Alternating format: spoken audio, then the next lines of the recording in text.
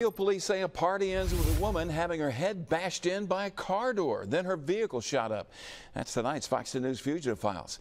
MPD looking for these two, 28-year-old Kyle Hodge and 20-year-old Delaney Finley. They say the party was at Hodge's South Mobile house more than a week ago. The victim and her boyfriend were there when she decided she was ready to leave.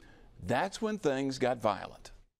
When the victim went to get into her vehicle, Delaney Finley took the door and slammed her head with the victim's vehicle car door. At that point, Mr. Hodge decided to produce a gun, and he shot several times into our victim's vehicle at close range. Well, the woman is recovering, but these two, Hodge and Finley, haven't been seen since. Kyle Hodge is 6 feet tall, he weighs 150 pounds, and yes, those are tats on the right side of his neck. He's charged with shooting into an occupied car. Delaney Finley is 5 feet tall, weighing 100 pounds. She has tats on the right side of her face. Finley's charged with second-degree assault. Hodge is considered armed and dangerous. So if you've seen these two, call the Fox News Fugitive Files Crime Stoppers hotline at 251-208-7211.